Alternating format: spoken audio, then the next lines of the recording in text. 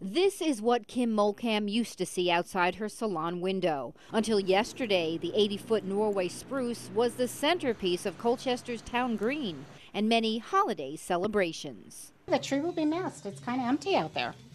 So you looked out your window and all of a sudden? It was gone. The tree was gone.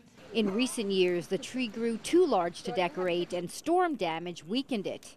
Town workers took it down, leaving folks with fond memories. I grew up in Colchester. My grandparents lived on Main Street, so the green always had festivals, and they used to light up the tree every year. That was here for a long time, and we're hoping that they're replacing it, and it'll still generate people coming into the town green for the holidays. Plans are in motion to replace the tree with this one. The blue spruce and the one next to it were planted on the green by Boy Scouts, and now it will take center stage for town celebrations. We found the old tree here at the transfer station. We have the stump right here, and you can see some other pieces cut up behind me. Now, this tree will continue to be part of the town green. It's going to be mulched up, and that mulch will be used to plant the new tree.